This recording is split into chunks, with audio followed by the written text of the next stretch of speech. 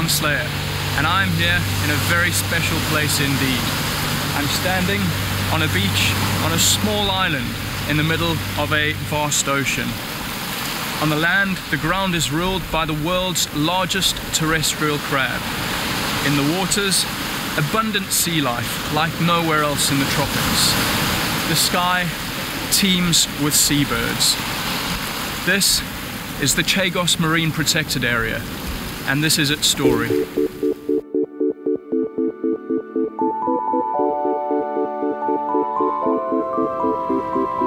The beautiful islands of the Chagos Archipelago in British Indian Ocean Territory. Long sandy beaches, forests, nesting seabirds, giant crabs feasting on coconuts. There are no native mammals though. That is because this scene was not nearly so tranquil millions of years ago. Violent volcanoes built up these islands in the middle of the Indian Ocean, raising rocky peaks above the waves. But if you walk the peaceful islands today, the lasting evidence are raging eruptions. So here we are in the Chagos Archipelago. These islands very much were volcanic in origin, but if you look down at the bedrock on which I'm walking today, you can see there is a very different process in action now. Look at that. These patterns are emulated just off the beach. This is a fossilized coral head. In fact, you can see the patterns of the coral polyps in the skeleton. This looks like it was some sort of a brain coral, and if you look across over here, this probably some sort of a Poeciloptera branching coral. So these islands, once violent and volcanic, are now linked to a far more beautiful and subtle process, the growth of the coral reefs, which you can see just offshore. As the volcanoes became dormant and died, the peaks they had raised eroded and sank back beneath the ocean waves over the eons. As they cooled, corals began to grow on their rocky slopes. They built up reefs that grew towards the surface as the mountains sank away. So now the patterns of the polyps of the corals are echoed in the rocks beneath your feet on the islands. But step away from the rocky ground, and more often than not, you'll find yourself on the white sand beaches for which atoll islands are famed. So, we're now on a beach, and although you wouldn't think it, this white sand beach is very closely linked to the coral reefs as well. It's not just the bedrock of these islands. In fact, just about everything about these islands has to do with the sea. So if we look down at the sand that I'm standing on, this fine white sand, very soft to the touch. You can see little red flecks in it, little blue flecks, mostly white though. This is coral as well, finely ground coral powder. So these beaches are part of the coral reef as well. And these white sand beaches wouldn't be here if it weren't for the reefs. And there's a very interesting process that leads to the formation of this powdery white sand.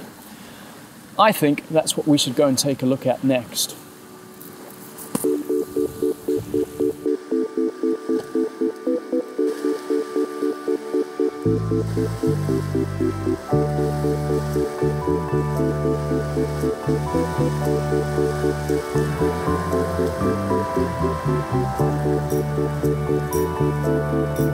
We'll take a short trip just offshore.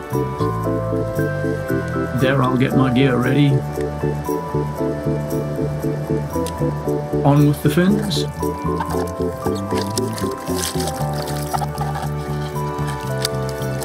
And the mask. A few deep breaths.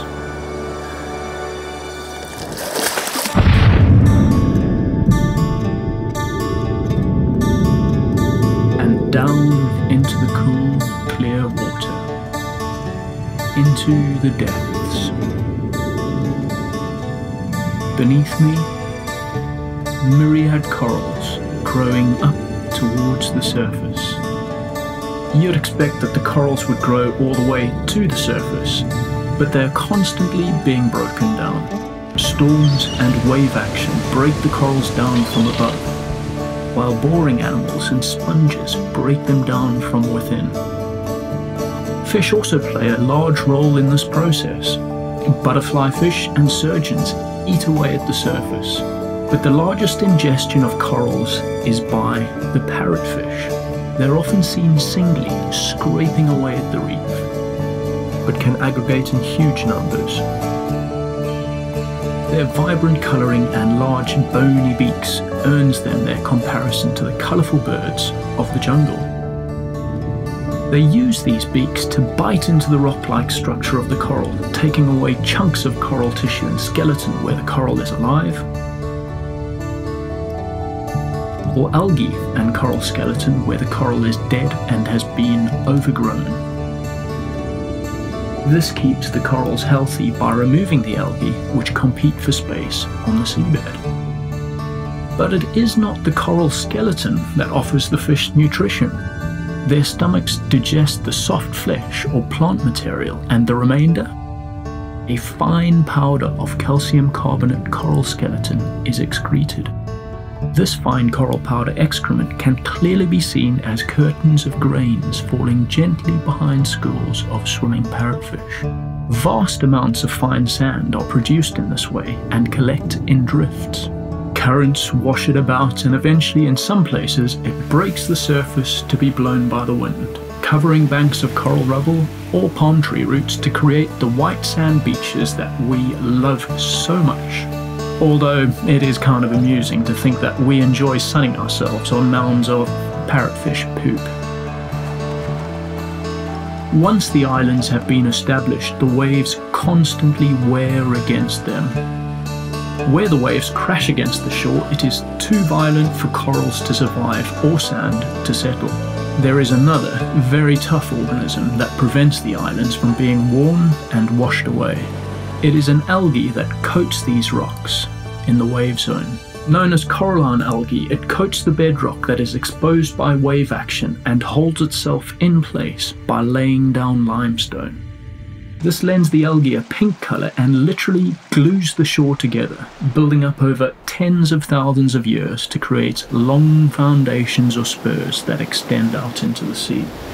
These structures break the power of the waves far away from the islands, protecting the shores above sea level from erosion.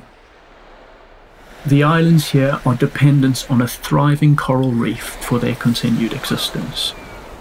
Healthy reef fish populations are needed to keep the corals healthy and keep the sandy beaches covered in fresh drifts of coral powder.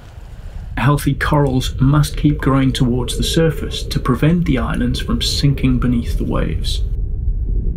And healthy crustose coralline algae has to be there to break the power of the oceanic waves.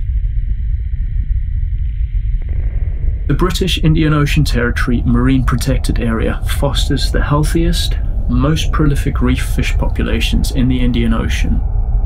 Due to the area's protection, the corals and coralline algae here are amongst the healthiest and most resilient in the world.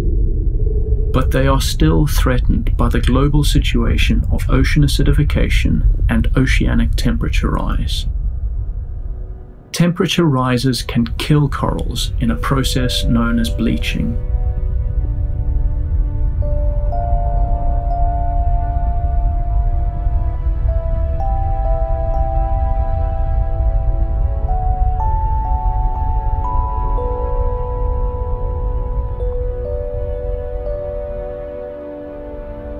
How many times can they bounce back from these heating events? Global temperature increases are being fueled by carbon dioxide emissions. Ocean acidification is another result of this pollution, and it will eventually also kill corals and coralline algae.